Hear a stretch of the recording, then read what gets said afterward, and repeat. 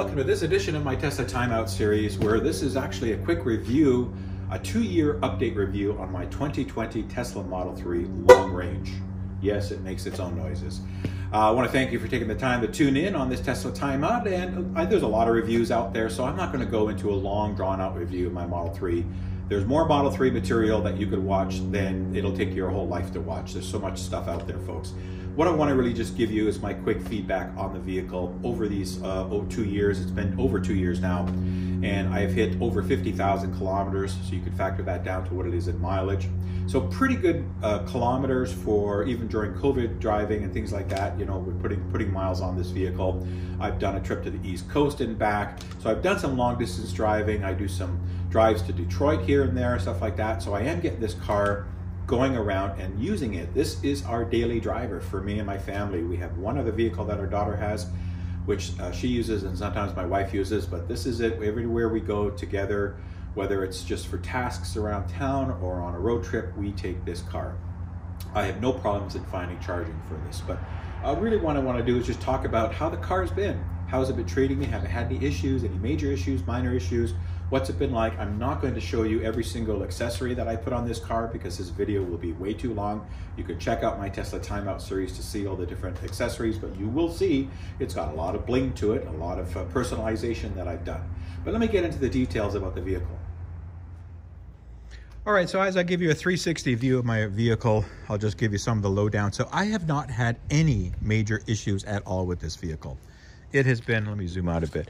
It's been fantastic. In the 2 years, in fact, mid-September was 2 years, so I'm almost into end of October here, so just over 2 years. I haven't had anything major on this at all. One thing that I had when I took delivery is I had a wind noise from the driver's side window. You could really hear it on the highway. It was predominant. It was higher than it should have been, in my opinion, for a EV, a quiet car. So I took it into Tesla. They said they fixed it. They gave me a loaner that day. So I was only out for the day, came back, said they fixed it, but it still didn't go away, especially on windy days when you're on the highway and you hear that wind blowing. I could still hear it coming from somewhere in that top A-pillar area where the glass meets the A-pillar or somewhere in there. So had mobile service come back, made another call, took it to Mississauga service, spent about an hour there, I guess. But basically what they did is they took apart the door, inside of the door, and reseated the window, and that has seemed to solve the problem. Now, once in a while, I get a little bit, in my opinion, a little bit noisier from this area than I think it should be, but it's, you have to have the ears for it, folks. It's really, 99% of people don't notice it. And I have my music going quite a lot, so that's that. So I'm not worried about it. It's much better than it was. So that was the only issue that I had to take it to Tesla for any servicing other than routine maintenance. I've had the brakes serviced twice now. I've had the wheels, of course, wheel swapped for the winters, which I'll be getting done soon as well as we get into November here. And as you can see, all the accessories that I've done that are non-standard, you know, from the spoiler to the rear synchronizing lights there, to the chrome delete, which I did myself, to the pillar delete, to the roof rack, to the side stripes, the door handles, marker covers, wheel hubcaps. You go on and on. You watch my Tesla Timeout videos, you'll see lots of stuff there. Of course, my Gypsy Danger logo on the front hood. If you're not sure what that means, Google it. You'll find Pacific Rim. My recently synchronizing turn signals, which I absolutely love, and the fog lights. They're great, great, great. So a lot of stuff to the car. Look in the inside. Again, I just put in the mats, so it's relatively clean looking.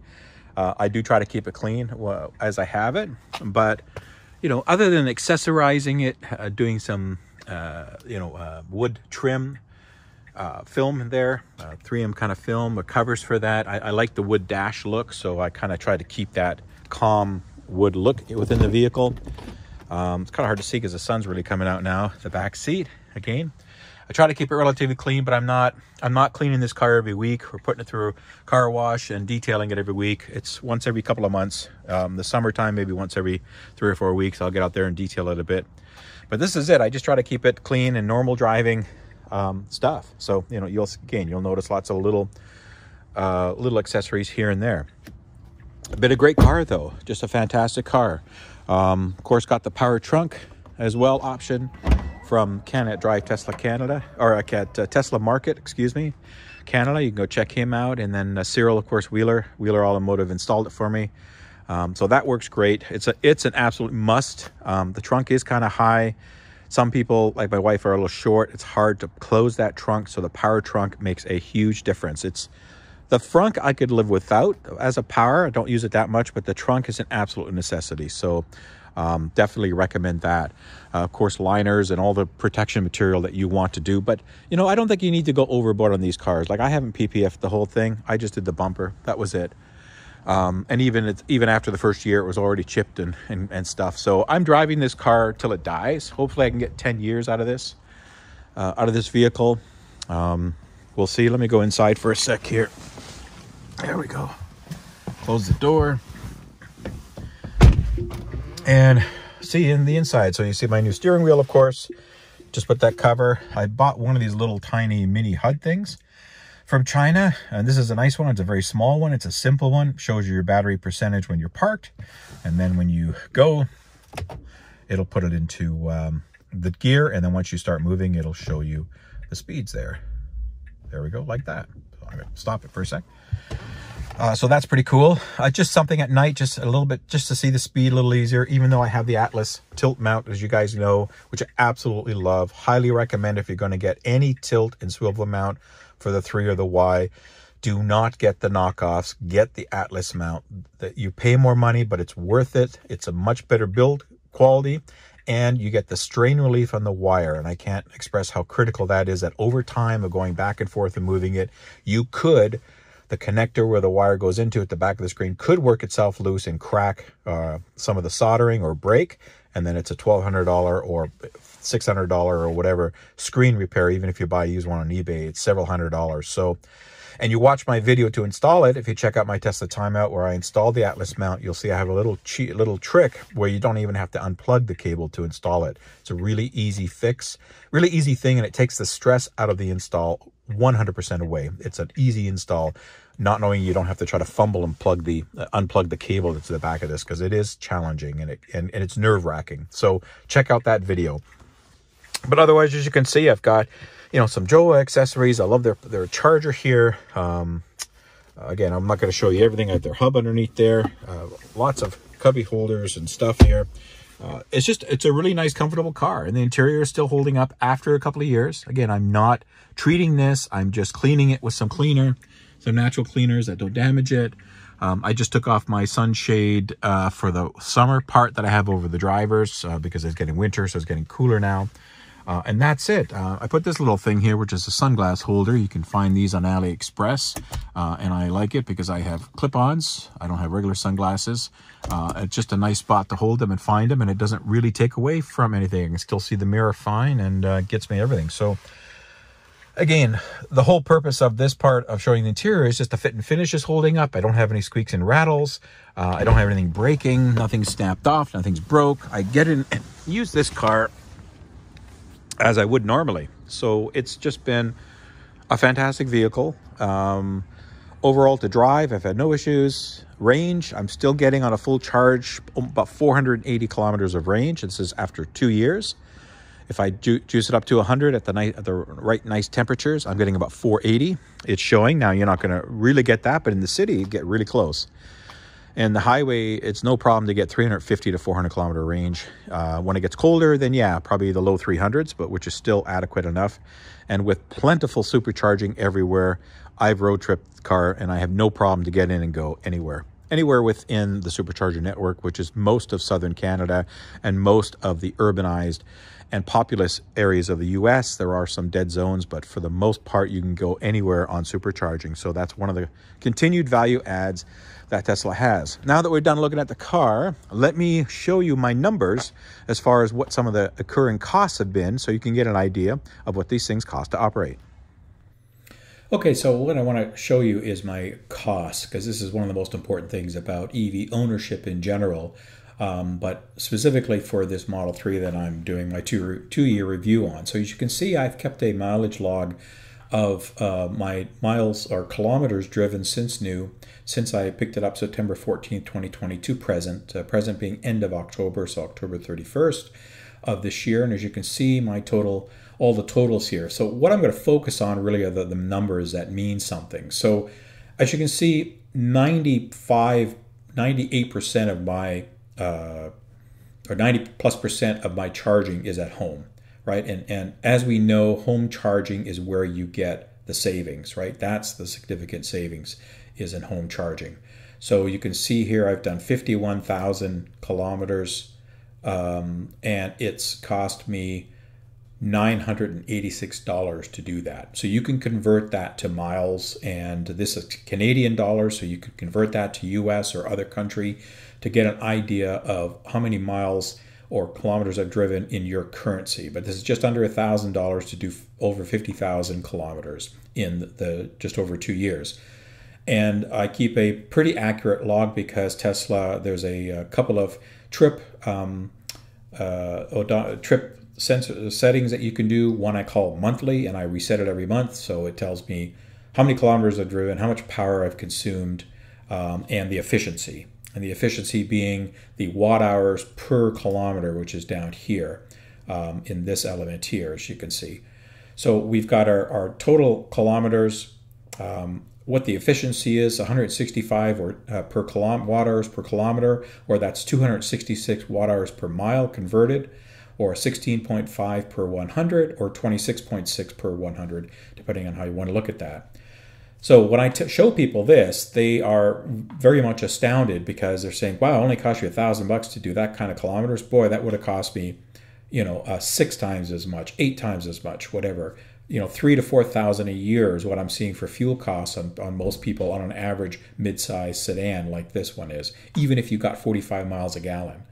You're going to see some significant costs with the cost of fuel. So there's a significant savings already just in the fuel costs, right? And here's how I calculate my home charging costs here. As you can see, just under $1,000, $973 for home charging. I hardly do any fast charging. And I did go on a trip last year. We did a 3,500 kilometer trip, about 3,000 kilometers, 1,400 out, 1,400 back. We went from here to Fredericton and back, and I supercharged the whole way. The reason it's showing 0 here is because I had free supercharge credits left over from some referrals before Tesla closed the referral program. So I used that entire trip, cost me nothing on fuel because I supercharged everywhere. And then when we stayed at our relative's place in New Brunswick, I plugged into their 110 and just trickle charged for the week while we were there.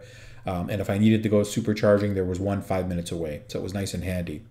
So that's why my DC fast charging or public fast charging, anything I have to pay for is a low amount because, again, I've only I've had it for free. Now, even if I had to pay for that trip for supercharging, which would have been the most that I would have had to pay, would have been anywhere from about $125 to $150. So that's all this total would have gone up by, let's say, even $200 if you want to be really heavy on it. So $1,100, let's say, or something like that. Still far less significant than an internal combustion vehicle, right? And another important factor here is the amount of CO2 that I've saved by driving an all-electric, a zero-emission vehicle in the time that I've owned it. And that's based on this statement here, where a Model 3 produces about 91 grams of CO2 per kilometer. So utilizing that formula I put in here, I get the idea of, I know that I've saved 4,680 kilograms of CO2 from going into the atmosphere, almost 4,700 kilograms. So doing my part to help with the environment. So you have some other stuff. Now, the other aspect to look at for cost of ownership is maintenance. And here's my maintenance record. Okay, I've spent just under $800 in just over 2 years of maintenance. One of these was this maintenance, which is after the first year, the first summer, I had this odor, which is fairly common for the Model 3s, maybe even the Model Ys, the way moisture collects in the HVAC. If you don't run the heat a little bit in the summer, even to dry it out, it can collect and give a little bit of an odor, almost like a rotten egg smell, very light. So I had Tesla Mobile Service come and clean it change the air filters as well, the cabin air filters, and spray the foam stuff. So it was a service call, which I now can do myself. So I wouldn't pay that money again to do it. It's a very easy thing to do. I just wasn't sure. They came, showed me what it was, and said, next time you can do it yourself. This is what you get, and so forth. So pretty nice of them. So I could have eliminated, you know, $165 out of that. I've got a cost of wiper blades in here because that's all I've done, plus put some windshield washer fluid in it.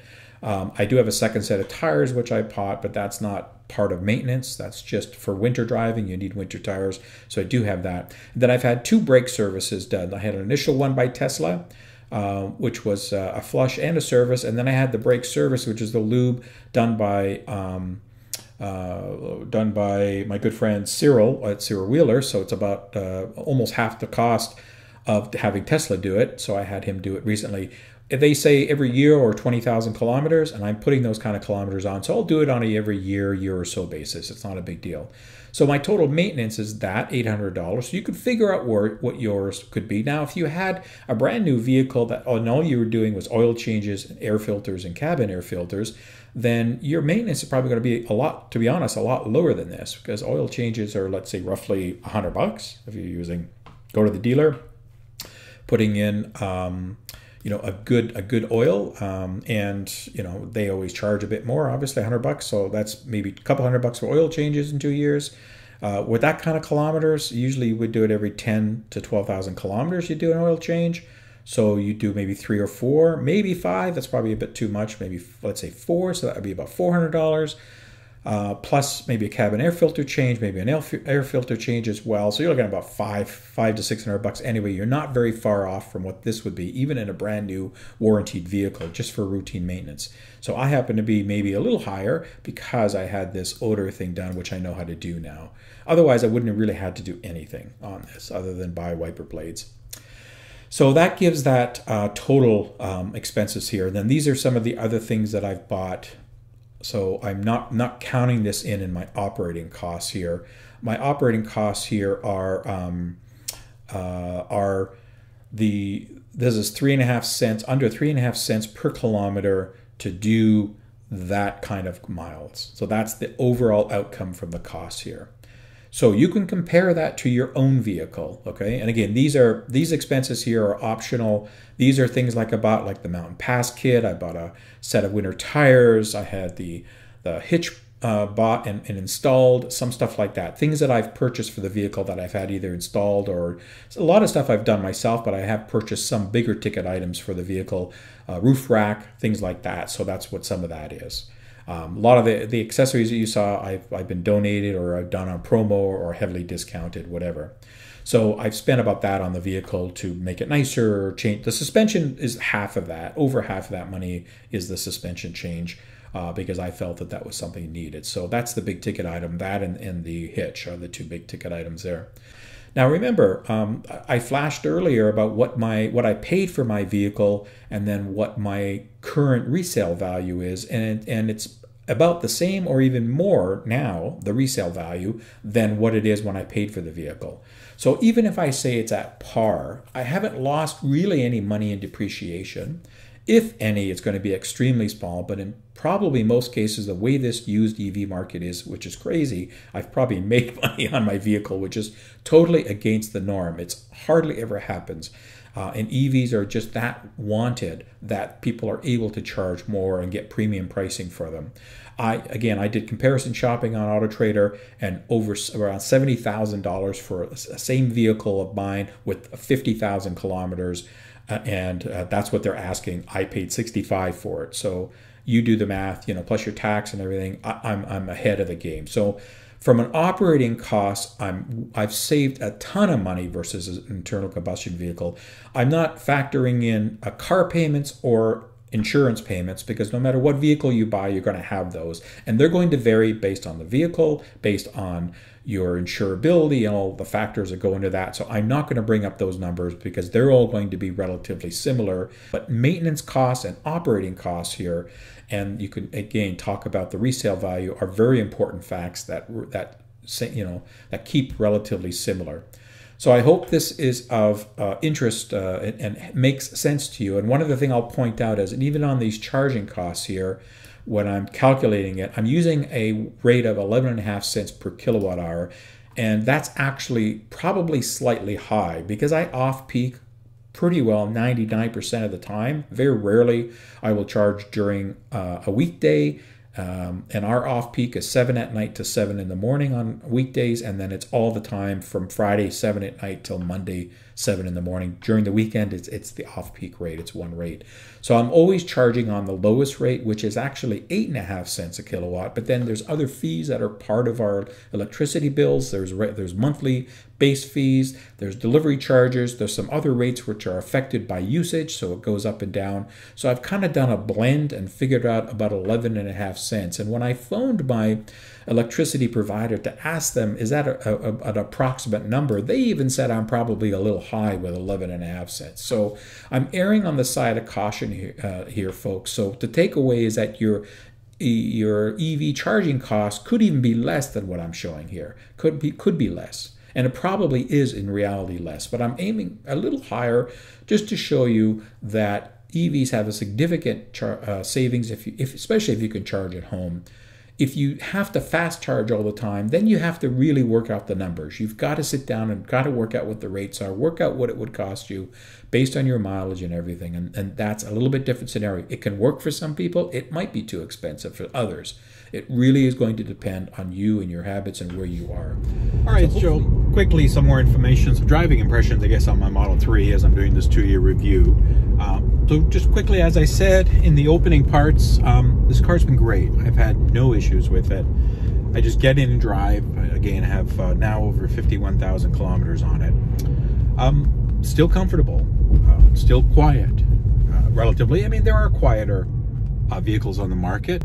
So because I get a lot of EVs to drive, I can compare. So there are quieter ones, but this is pretty quiet. Now, easy to drive. You just get in and go. I love the software updates. I've had many OTAs over these 2 years already, 2+ years, and a lot of new features have come. So again, that's one of the great things about the over-the-air updates, is getting those new features. The car is better, has more things that I can do with the vehicle, more functionality than it did when I got it. And that's one of the main things about Tesla that still has, to some degree, a competitive advantage. Other manufacturers are now catching up. They're all providing OTAs. They're still fairly in their infancy, but they are starting to come out. Rivian, as an example, just did an over-the-air update, bringing some new features, something called the knee feature, something like that. So they're catching on, which is great, because the investment you make, this expensive investment you make in these EVs, will only get better with time. So this Tesla has, again, as you saw, I did a lot of options, but driving wise, it's a great car. Handles like it's on rails. Still a very nice car to drive. Absolutely joy. You know, the visibility is great in it. The comfort, you know, especially with that suspension change, for me is much better. You saw the seats, everything is holding up quite nicely. You're not hearing any squeaks or rattles. It's pretty quiet in here. I'm doing 70 kilometers an hour, a little bit more on this country road, and it's pretty nice and quiet. So again, for 2 years, I can't complain about this vehicle, again, other than the suspension being stiff for me, for my liking, but that's personal preference. The vehicle itself has been great. So yeah, I hope you've enjoyed this. Now let me get back and just do a final wrap up on this. All right, and that's it for this edition of my Tesla Timeout, my 2-year review of my 2020 Model 3 long-range Tesla product. Hopefully you enjoyed that. Sorry if I went into it was a long video and a lot of detail, but I thought it was important just to go through, especially the costing and my overall feel. It's been a couple of years. You folks know I review a lot of vehicles, so I really wanted to kind of put this in context and perspective. Absolutely love my Model 3. Would I trade it for something else? No way. I absolutely love it. Are there better cars out there? Yeah, I think so. But it depends what you're looking for, right? Some are more luxurious. Teslas have great battery management. Could be a little better, but hey, it's a great product. So I hope you enjoyed it. If you have any questions, please email me. You guys know how to reach me in the contact information. And again, thanks very much for watching. Hopefully this has helped you. And until the next time, I will see you when I see you. Everybody take care, and thanks for watching.